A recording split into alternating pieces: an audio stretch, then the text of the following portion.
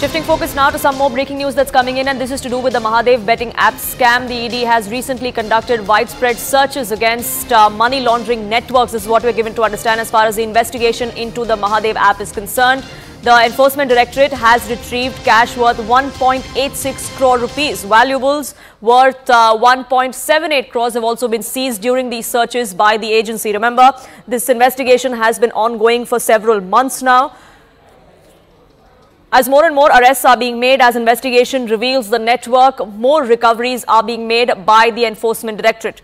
Anshul, my colleague, now joining us, getting us more details. Anshul, we're given to understand that identification and freezing of several of these proceeds of crime is still underway?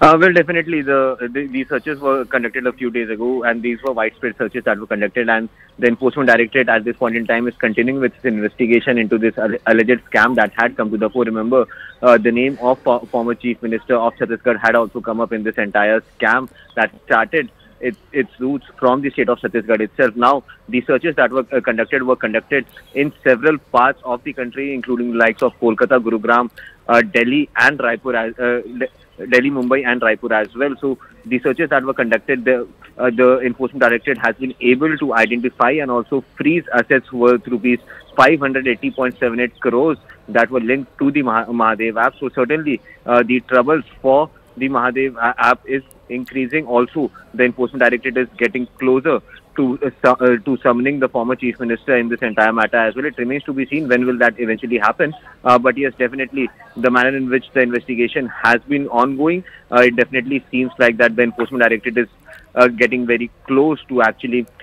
proving this entire case of money laundering. Right, Anshul, thank you so much for getting us the latest on that.